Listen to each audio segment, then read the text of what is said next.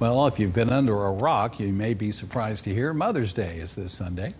Local hospital is offering the community a way to shop for their mothers while celebrating Nurses Week as well. Grafton City Hospital held its biannual spring craft fair earlier today. It included local vendors, homemade goods, baked goods, and more.